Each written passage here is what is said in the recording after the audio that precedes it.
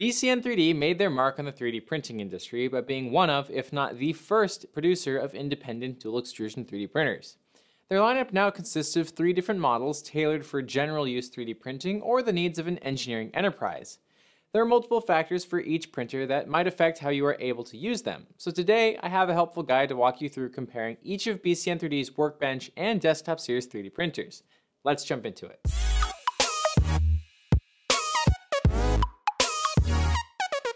What's rather unique about BCN3D printers is how comparable their build volumes are. Each BCN3D printer has a build plate 420mm wide and 300mm deep, with the big difference coming in terms of height. As the D25 is part of BCN3D's desktop series of 3D printers, it has a relatively short build height, whereas you can get quite a bit higher with the Workbench series, with build heights of 220mm and 400mm for the W27 and W50 respectively. If printing as tall as possible is the goal, then you can't beat the Epsilon W50, but if you're printing mostly short, flat things, then the Sigma D25 is enough 3D printer to get the job done. Just as with their build volume, the footprint between each printer is the exact same, 690mm wide by 530mm deep and in varying heights. These are not 3D printers for the faint of heart, as they are significantly larger than the 3D printers you might be used to seeing.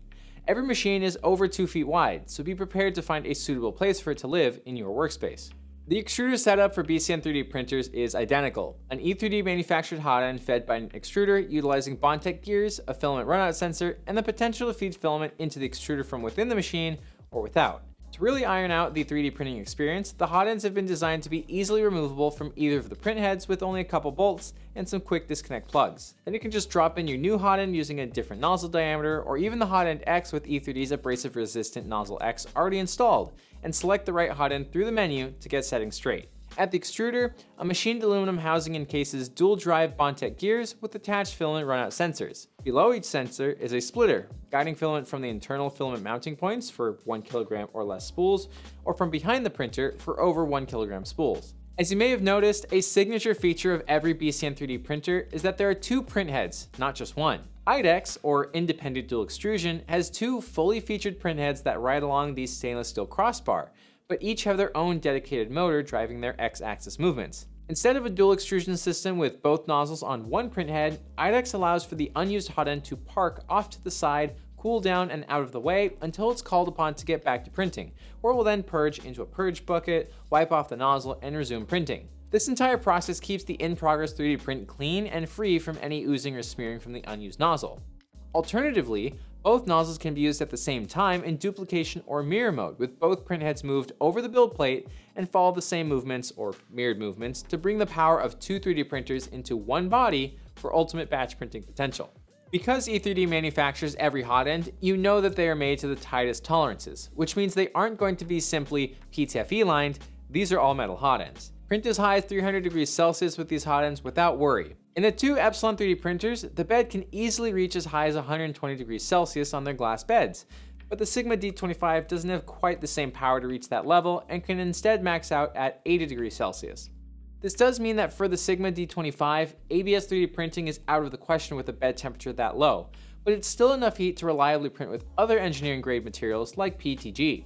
When it comes to printing with high temperature materials, consistent temperature in every part of the process is imperative. Not only do you need the nozzle and bed to be at their optimal temperatures, you also need to make sure that the 3D print doesn't encounter any sudden drafts. An enclosure is the quickest answer for this problem. Simply lock all the hot air generated by the massive heated bed to passively heat the chamber to a toasty 60 degrees Celsius. This is a feature you'll only find in the Workbench series, so temperatures around your 3D prints with the Sigma D25 will need to be a little more careful to make sure parts don't warp and that layers stay stuck together.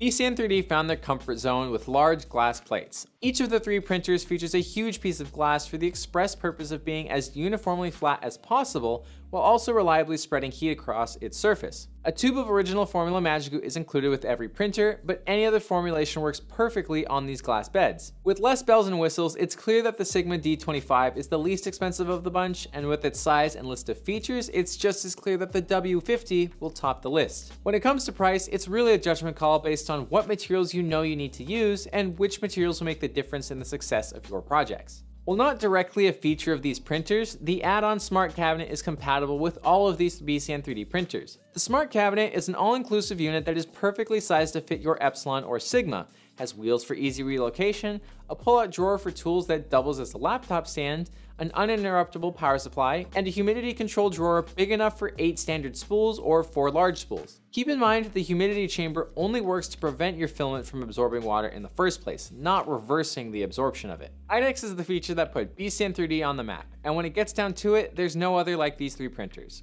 Hopefully you have a much better understanding of the differences between BCN3D's latest innovations and can make an educated decision when choosing your own. If you enjoyed this video, be sure to subscribe to the MatterHackers YouTube channel and find us at MatterHackers on all your favorite social media platforms. To learn more and to order your independent dual extrusion BCN3D today, go to MatterHackers.com.